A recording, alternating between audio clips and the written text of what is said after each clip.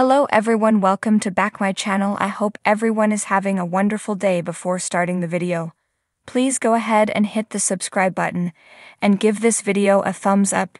David Dangerfield is one of the most loved cast members in the 90 Day Fiancé franchise. Currently in his early 40s, the Nebraska native first appeared in 90 Day Fiancé before the 90 Day Season 6, with Sheila Mandabat, a single mother from the Philippines. David and Sheila met through an online community dedicated to singles. As their relationship progressed, David flew from the United States to the Philippines to meet Sheila in person. Despite facing challenges due to their shared hearing disability, the couple got engaged during the season, and Sheila planned to move to America during 90 Day Fiancé before the 90 Day Season 6.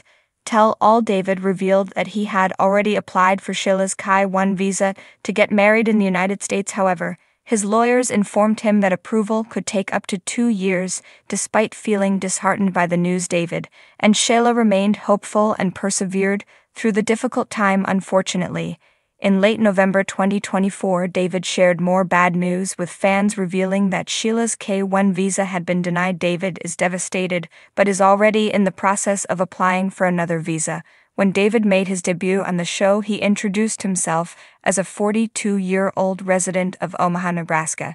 He fell in love with Sheila after meeting her through an online group for hearing-impaired individuals. Despite the challenges of being in a long-distance relationship, they remained committed to each other. After 2 years of chatting online, they finally met in person in 2023 in the Philippines. During the introduction segment, David explained that he was born deaf, while Sheila is partially deaf and uses a hearing aid.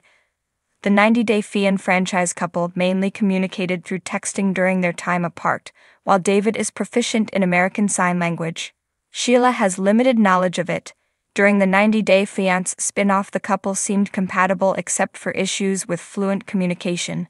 David appeared disappointed in Sheila, questioning why she hadn't learned sign language during their 2-year long-distance relationship. Before he traveled to meet her to address communication gaps, he had to hire an interpreter named Emi Adiub for the rest of his trip to the Philippines, which caused more problems in their relationship. Sheila felt jealous of the young and attractive interpreter and even confessed to feeling insecure about her. Even though David and Sheila faced some challenges during their time on the show, their love has endured, and they're still together. In 2024, David has returned to the United States to resume his job so that he can provide a bright future for Sheila and her son John Rail.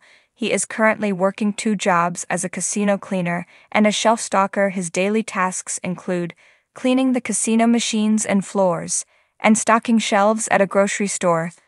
David enjoys both of his jobs and is happy to show the free food he receives from the grocery store. David had been in romantic relationships before Sheila. However, he has never been married and doesn't have children. He had hoped to marry Sheila during Christmas in 2024, but their dream couldn't come true due to her recent visa refusal.